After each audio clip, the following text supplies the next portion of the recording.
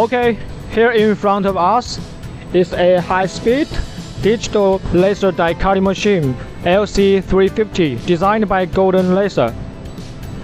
As the increasing demands of small batches and customizations for label and membranes and other similar materials processing, this laser die cutting machine could effectively meet your processing needs.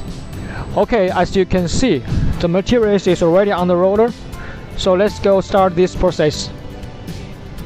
As you can see, the whole workflow includes unwinding, waveguide, lamination, laser cutting, and after that is slitting and rewinding. The material is protected against the deviation errors by the waveguide. The films on the lamination roller will go down and going through the pressing roller be laminated on the paper.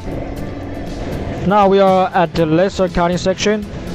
As you can see, for demonstration we just laminated half of the paper. Later we can check the cut results of laminated and non-laminated. So we come to the cut pieces. We have the cut piece with laminated, and this side are all without laminated. You can compare the cut results.